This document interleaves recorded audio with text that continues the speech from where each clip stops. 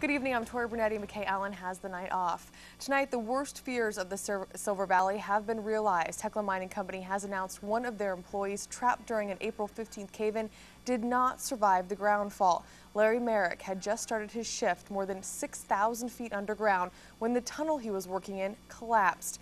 KXLY4's Jeff Humphrey was in North Idaho today, where Marek was remembered as a man who loved life and his family. It is unfortunately not the Easter miracle that everyone was hoping for.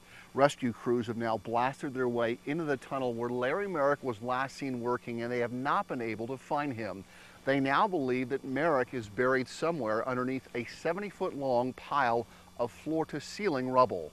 Today at the Lucky Friday mine, there were no signs workers had lost their race to save Larry Marek's life, a battle waged almost entirely underground. Here at the Lucky Friday mine in northern Idaho, we've been hoping for a miracle for more than a week, but have now informed Larry Marek's family we believe hope for his survival is gone. Miners were given hope after holes drilled into the fallen stope showed small pockets of where the tunnel had not collapsed. However, when crews had finished blasting a 220-foot-long drift to reach Marek, they simply couldn't find him.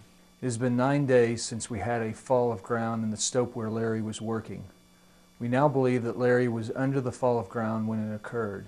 Larry was an excellent guy. Dale Robinson went to high school with Marek in nearby Kellogg. The hard rock miner turned trading company butcher says the public doesn't appreciate the role the mining industry plays in our daily lives. There's a lot of hard-working people in that valley that do things every day for minerals and timber that we use every day and take for granted.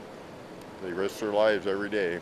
It's a risk Marek and other members of his family have found acceptable for 30 years, a way of life for generations of men here in the Silver Valley.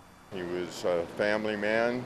He was a great sports person, hunter, fisherman, just all-around wonderful gentleman. Now that rescue workers are back in that collapsed stope, they are dealing with the same unstable rock that claimed Marek's life. However, they are committed to bringing him back to the surface, both for the benefit of Marek's family as well as the comfort it'll bring the mining community. Reporting in the Silver Valley, Jeff Humphrey, KXLY4.